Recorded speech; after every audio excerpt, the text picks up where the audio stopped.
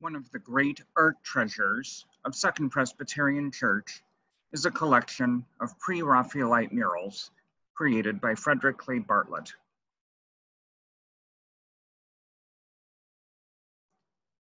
Frederic was born in 1873 in Chicago. His father, Adolphus Clay Bartlett, was a partner and later president in the large wholesale hardware firm of Hibbard, Spencer, and Bartlett. In 1893, Frederic visited the World's Columbian Exposition numerous times, and at that point made the decision to devote his life to art. The next year, he became one of the first Americans to be accepted at the Royal Academy in Munich. During the 6 years that he spent in Europe, he had the opportunity to study with several prominent artists, including the French muralist Paul Pouvet de Chavannes, best known in the United States for his series of murals executed for the Boston Public Library. In 1900, Frederic returned to Chicago, where he rented a studio on the top floor of the Fine Arts Building. He was one of several artists to paint a mural in the hallways on the 10th floor, and it can still be seen there today. His first large commission occurred when Second Presbyterian Church was badly damaged by fire in March of 1900. His good friend, the architect Howard Van Doren Shaw, was hired to rebuild the church and engaged Bartlett to design a series of 13 murals to decorate the sanctuary. They were featured in a large article in House Beautiful magazine. 12 of the murals surround the windows along the sides of the church and show angels praising God in poses of adoration, holding musical instruments and the abundance of the harvest. The largest of the murals is known as the Tree of Life and is located on the front wall of the sanctuary, directly above the case containing the organ pipes. The lower portion of this mural depicts the Garden of Eden. Above that is the rainbow from the story of Noah, and at the top, a procession of angels taken from the book of Revelation.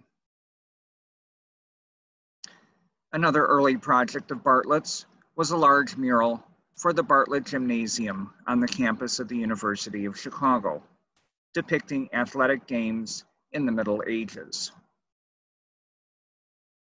His largest project was for the University of Club, which hired Halliburton Roche to design their building in 1908 on Michigan Avenue at Monroe. Bartlett designed the seal for the club, shown here. On the second floor, the large dining room known as the Michigan Room contains a ceiling with 56 panels painted by Bartlett depicting a large hunt and feast. The 10th floor Cathedral Room shows a series of stained glass windows depicting the mottos of various universities. This was Bartlett's largest window commission as well. Just 3 years later, once again in conjunction with Halliburton Roche, Bartlett received a commission to decorate the council chambers of the new City Hall. His project included 11 large panels, each one 9 feet tall, depicting labor, justice, truth, and other subjects which were treated symbolically. Unfortunately, these murals were completely destroyed when the council chambers were damaged by a fire in 1957. Another large church commission was for Fourth Presbyterian, which was built on North Michigan Avenue in 1914. Bartlett did extensive decoration of the ceiling and also painted the series of angels around the sanctuary, shown playing various instruments. In 1919, he married for the second time to Miss Helen Birch, and they became well-known art collectors, traveling through Europe and collecting canvases from many of the post-impressionist artists.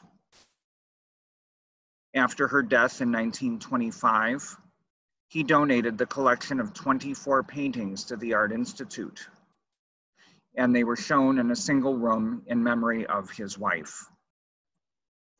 The collection included the first Picasso, Van Gogh, Degas, and Toulouse-Lautrec paintings in the Art Institute collection.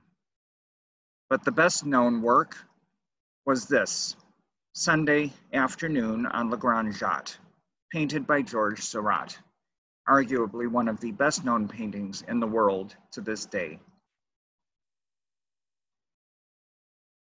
Bartlett remarried for a third time, and in later years enjoyed spending much of his time between his summer homes in New England and his winter home in Florida. He died just after his 80th birthday in June of 1953. Bartlett's legacy today includes his winter home, known as Bonnet House, which is located in Fort Lauderdale.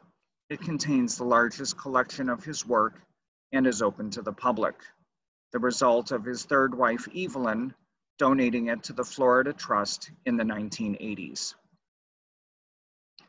At Second Presbyterian, several of his murals have been restored. This was the first mural restored as a test, and you can see the dramatic difference between the portion that is uncleaned on the left and the portion that had been cleaned on the right. Additional restorations have been completed since that time, showing Bartlett's beautiful artistic work. We look forward to sharing his work with you when you are next able to visit Second Presbyterian Church.